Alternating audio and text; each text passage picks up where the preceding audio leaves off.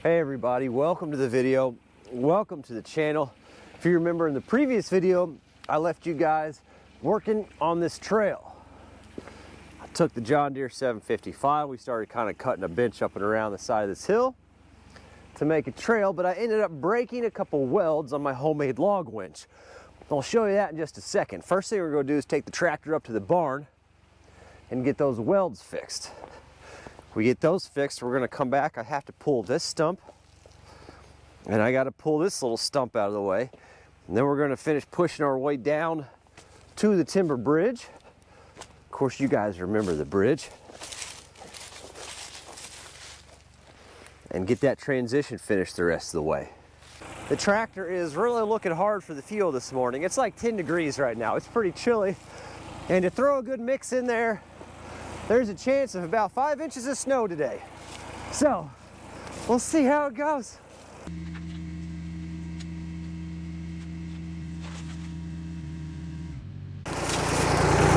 There's where we broke. See how I get my finger in there? See, it's supposed to be attached. Not attached, attached. That's what we gotta try to fix first.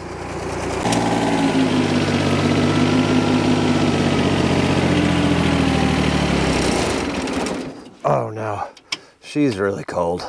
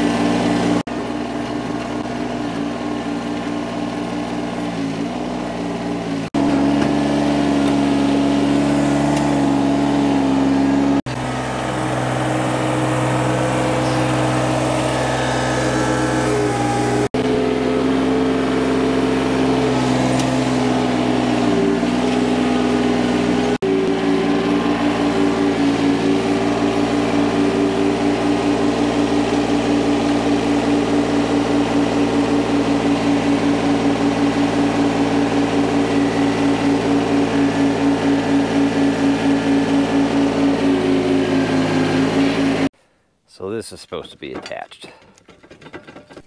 Get my box off of here and out of the way.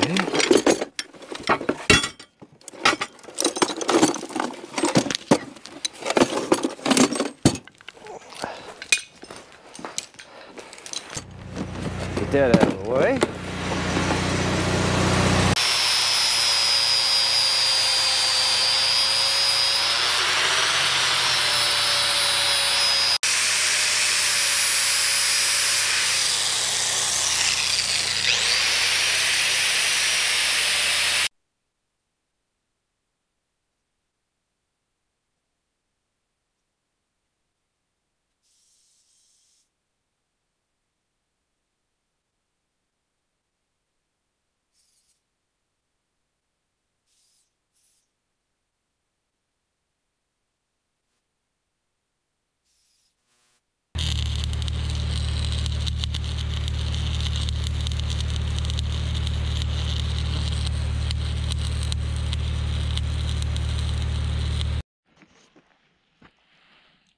So I got that on there, closed up. I got that built up and closed up enough. I was blowing through a little bit. Had to turn my amps down just a touch, but looks good enough for now. Long term, we're gonna get a piece of plate that goes from here to here and just make this solid. Weld and weld. But I wanted it back together and functionable for the snow. You can see, just in the short time we were working on that, we are getting a fair amount. Fair amounts for us anyway. I'd say we've got at least ½ inch or so. And just because I don't feel like sliding off the timber bridge, we'll pick this particular video up probably about a week or so, whenever the weather clears up and everything melts off the bridge and we can get back across without sliding off. So it's 4 days later on this. You can see all the snow is gone, and we did not need Did not need the winch, so that is good. Before we go out in the woods and pull those stumps, I want to add a couple of reinforcements I was talking about. I just happen to have these laying around already cut, so I'd like to plate the whole thing from like there down, but I don't have that. We'll run what we brung. Need to make a few trim marks on that.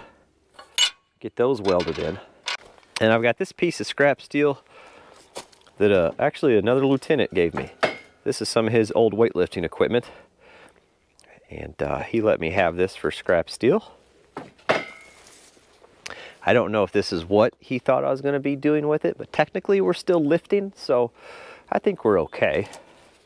A lot of you guys suggested making one of these. So we're going to cut this up and go out in the woods and try it, but I don't have my cutoff wheels yet. I found one partial. Look, I found two partials, to do the plates. But I had another fella message me on Instagram, and he said if you crank the amps up on your welder and just burn through with your rod, you can kind of use that like a makeshift cutting torch to get stuff cut out of the way. Then you can always come back and grind it and clean it up later. So we're going to try that to get some of this random stuff shaved off this. And then we'll go out in the woods, pull a log, pull some stumps, we'll go do all that stuff.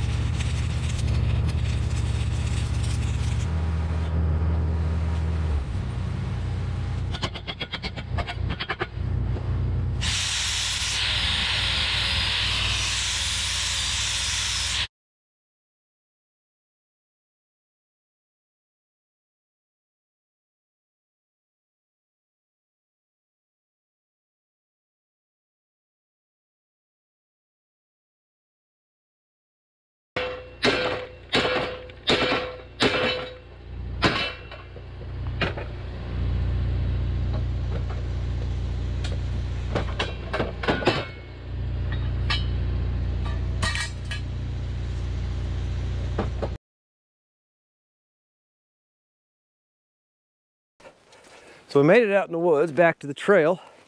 Here's the first stump, right there. We're gonna try this contraption. Now I'll kind of show you. A few people made this suggestion. I've seen some people do it on YouTube before. They normally have a little bit bigger setup, but we're gonna try it. This is kind of the perfect shape for something that's just laying around. So the winch cable comes out, runs through this snatch block that's attached with this black strap. It's got like a double wrap. The clevis comes back, runs to that D-ring on the bottom side. And I've got this strap choked around the top of the stump. And there's something going on here, but it's attached. Now, I'm a little pessimistic, and I'll tell you why. I designed that winch to dig in to pull logs up onto it. So I'm a little worried with this setup. All it's gonna do is just want to pick that up and just drag the tractor. I don't know if it'll actually be able to pull it out in this setup. But I wanted to try it, you know? What's it hurt to try? What's it hurt? Let's see, you guys turn on. Thank you. Are you, oh, you're already, why were you recording? That's gonna be a long clip of nothing. Go. Go. Go. Okay, I gotta pull the battery and restart, and then we'll do it. This is, GoPros, you know? If I had $1 for every time I had to pull the battery and hard reset a GoPro, I'd probably have enough dollars to buy another GoPro and complain about the same thing, because that's just, okay. Yeah, that's what it's doing. I don't know, it might still do it. We'll try it. That's what I'm talking about. Let's just go lift that up. Where are you going, tractor? You coming down to the party?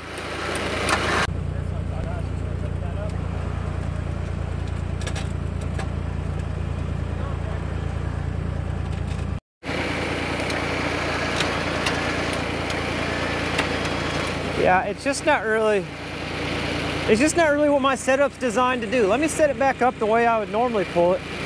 I think it'll pull it out that way. I've seen these work, and I know they work great. Normally their winch is anchored to, you know, the bottom of a tree or something where it can't move, and they work really well.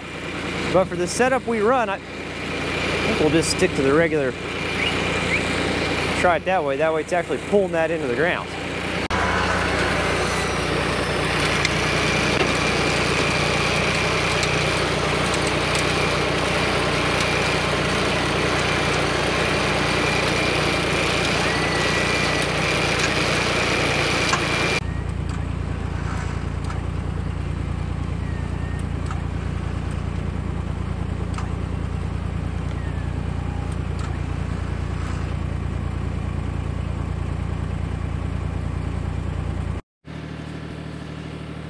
So now we're up there, we're kind of pulling down that anchor point a little bit. A little less mud up there too. We got the high traction leaves in place. Oh, that's a lot of noise on that strap. Holy smokes. Holy smokes. We got the bark pulled. Okay. Well, let's get a better bite on it. Maybe, I mean, it wanted it. Let's get a better bite on it.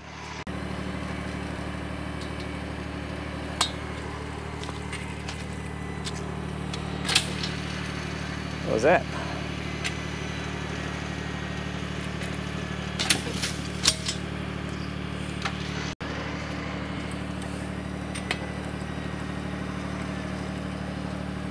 Tractor's not moving. You know, if I could just get the daggone thing to bite on there. So the tractor's not moving, which is good. Oh, she's singing some kind of song. Oh God.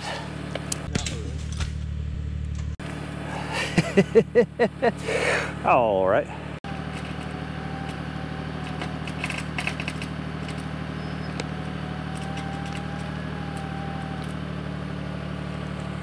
Let's see what's going on this end. She's moving down there. Or are you guys recording? Daggone it. Never can remember. No. Oh, I forgot to turn you fellers on down here. Okay.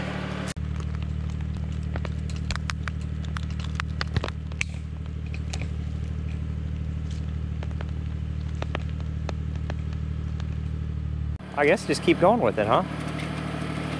That's an awkward angle on that clevis.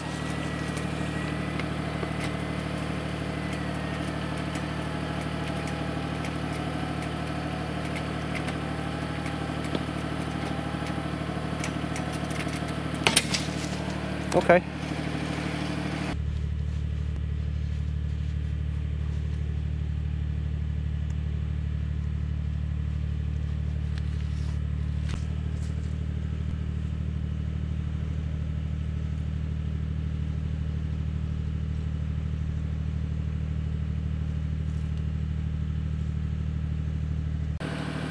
Really not trying at all now because he's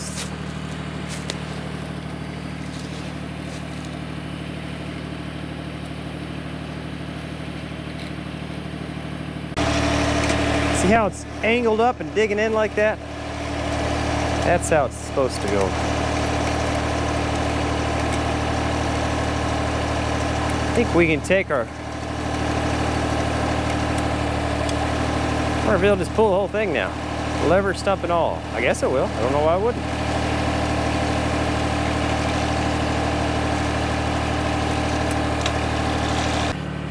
Whatever you're doing with the winch, get the remote. Man. Pull my slack out. Hold her tight while she runs in. If you leave her loose, she'll get all wonky up there and you'll end up rolling on your cable. Once she gets a little pressure, you can get out of the way.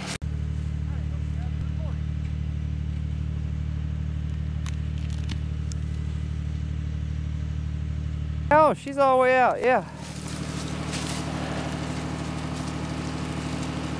I mean, let's just leave it there. Ain't no point of going further than that. So up here, it worked how it was designed. Keep in mind, I made this thing to pull logs. It was made to pull low, so it pulls the winch, rocks this thing down and digs that belly pan into the ground, and that acts as the anchor.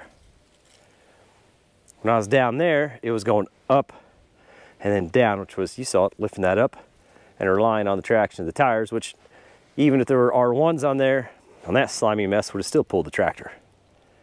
But when we put it downhill and the top of that bar was lower than the winch, it was doing what it's supposed to do, is pulling it down and anchoring in. And you could see it dug in a little bit. Oh, the remote. See, now sometimes remotes are dangerous too. Let's just take that out of our pocket. You can see though, it dug in a little dirt, but not a lot. It didn't even push anything up and over, which it's done before. And it pulled it out relatively easily. Don't get me wrong, this is not the biggest stump in the world. Here, some size comparisons, shall we?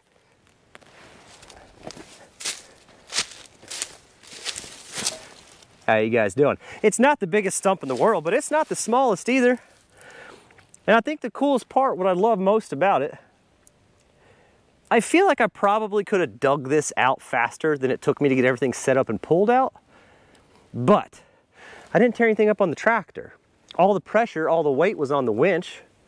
I'm not tearing up loader arms. I'm not bending the bucket. I'm not messing with the front end. I'm not tearing anything up on the tractor by pulling this out. The only thing I risk breaking is, well, the winch, which we've broken and fixed it before, not that big a deal, and this little metal tubing setup. So I do like it. I do like it. There's one more smaller one down there. This one. This little fella right here.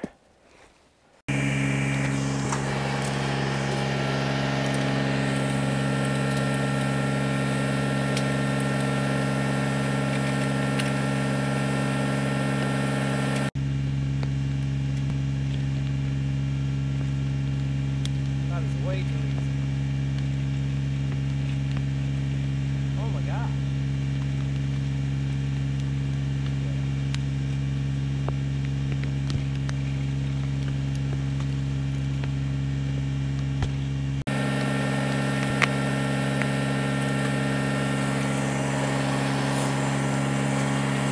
Now that I kind of got the setup down, I mean, that was less than a minute, wasn't it? Wow. Yeah, that's a lot smaller stump, but how long would that take me to, whoa, the daggone remote again. How long would that have taken me to dig out with the tractor bucket, you know?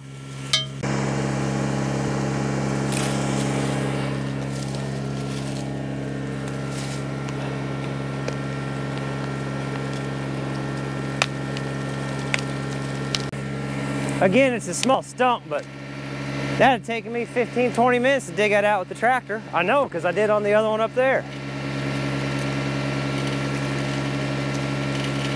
Nah, it didn't take me any time.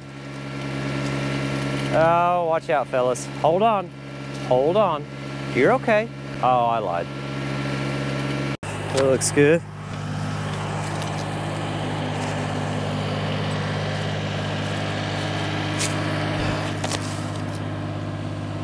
Okay. There we go.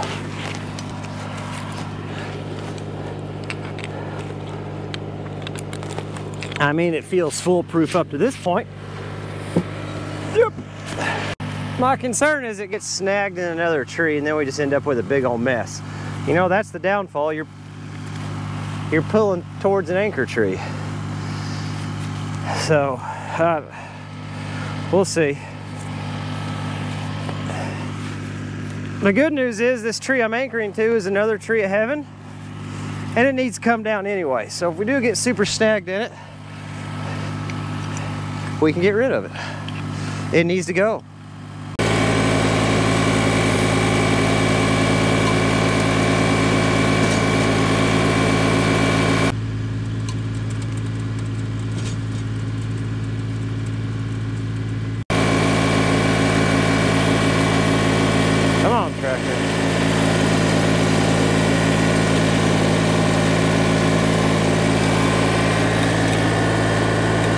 Dig in.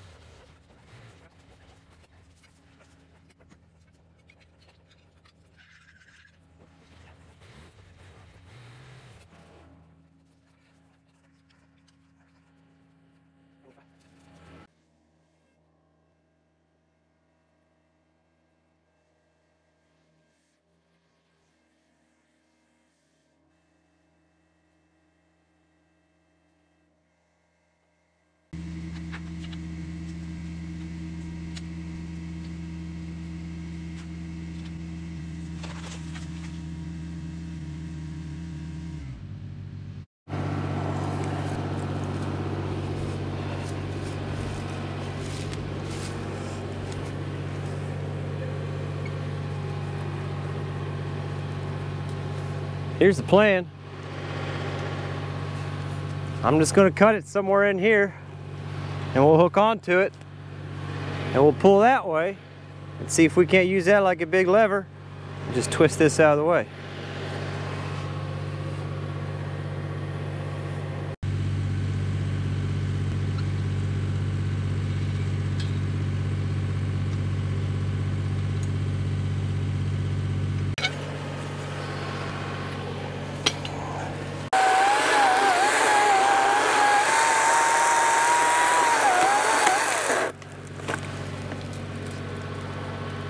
Yep, that'll work.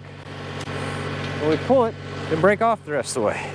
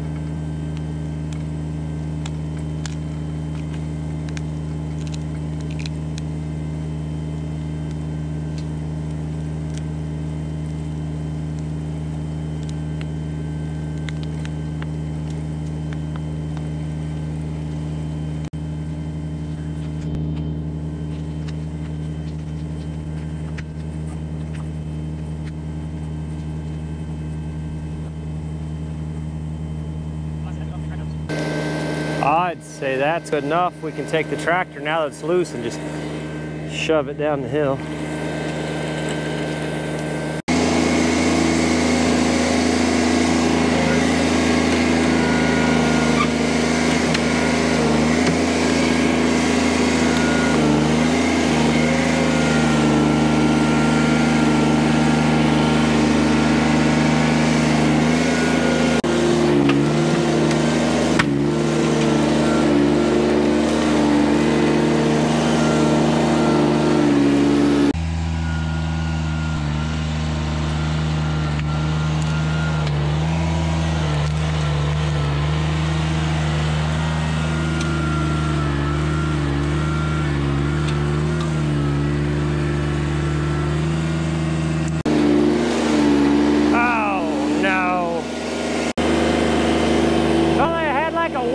Something, you know? That'd be handy.